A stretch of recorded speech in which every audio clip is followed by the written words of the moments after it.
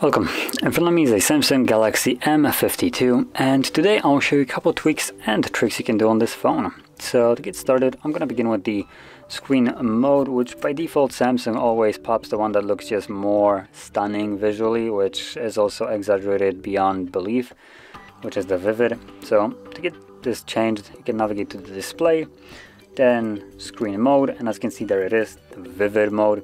You can also flip through pages, and for instance right here, this is a great example of how beyond belief this is exaggerated. So just on the camera it's not as obnoxious, believe it or not, as it is in reality. This orange is basically almost glowing, it's radiating.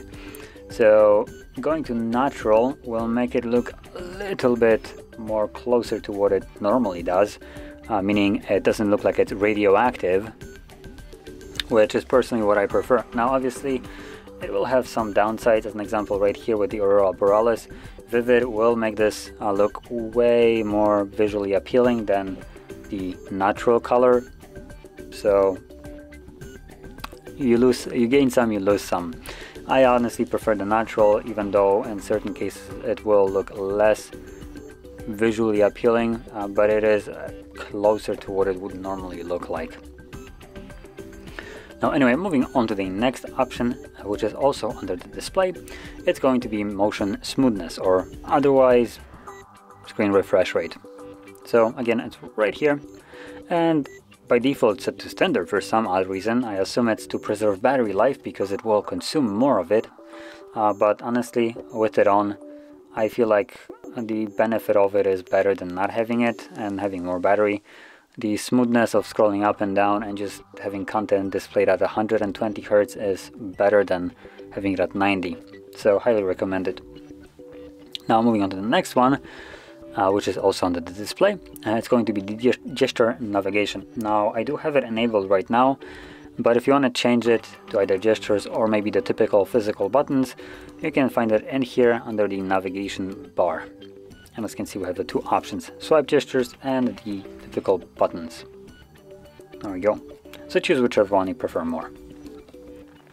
Now moving on to the next option, it's going to be the split screen / pop-up window, because Samsung does have two different options. So if we go into recent applications, you want to tap on the icon of the application, and this will give you a couple options. Now we have things also like lock this app, so meaning when you lock the app and you do clear all, it keeps that app open. But going back, we have also the pop-up view and split screen. Split screen, I'm pretty sure you already know how it works, so I'm not gonna go into it in depth. I'm just showing you where it is. But pop-up window, as you can see, it opens up literally a pop-up version of whatever you had in full screen. You can resize it from here, move it around, and additionally you can maximize it, minimize it, like so, into an app head. You can have a couple of those open, and it basically acts the same exact way as, for instance, Facebook Messenger's app head, I think it's called.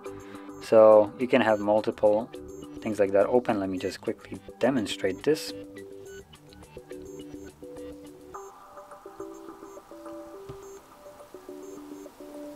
What else can I open? Contacts maybe?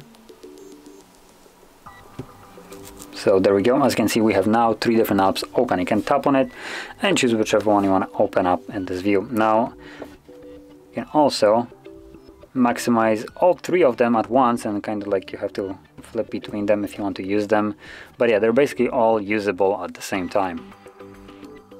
And to close them, obviously you have to tap on that blue bar and simply close it. And what in the absolute... Nice. I have nothing better to say for this. Oh man. Okay, so yeah, there we go, the pop-up window. And moving on to the last option, it's going to be the swipe down for notification panel, which is located under the settings. And just before I actually go, I'll kind of show this. So when you swipe down, you get app tray. When you swipe up, you also get the same thing. Kind of useless. So yeah, going to settings, you can find it under home screen, and where is it? Swipe down for notification panel. So enable this, and now voila, you get notification shade every time you swipe down, no matter from what height. So you don't have to grab it straight from the top as you would normally have to. So anyway, this will conclude all the tweaks and tricks that I want to show you, and if you found this very helpful, don't forget to hit like, subscribe, and thanks for watching.